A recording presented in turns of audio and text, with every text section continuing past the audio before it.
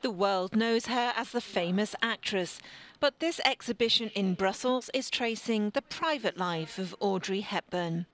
Euronews had a guided tour by one of her favourite people, her son. We are in the Galerie Van der Bort, in the heart of Brussels, Belgium, right by the galleries of the Queen and the King, where I am hosting an exhibition to celebrate my mother's anniversary of her 90th birthday. She was born in Brussels in 1929 on the 4th of May in a small part of Brussels called Ixelles, and so it felt like the right thing to do that.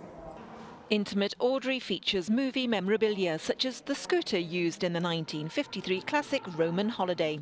So it's the woman, the child, the wife, the friend who is coming home to Brussels. Hepburn dedicated her last 5 years to helping children, becoming UNICEF Goodwill Ambassador.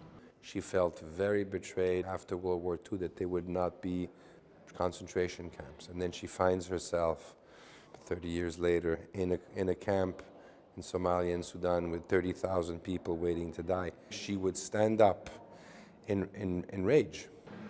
For Sean, this exhibition is more than a cultural event. It's a part of him. My mother died January 20th, 1993 at 8 o'clock at night, and I had a wonderful friendship with her.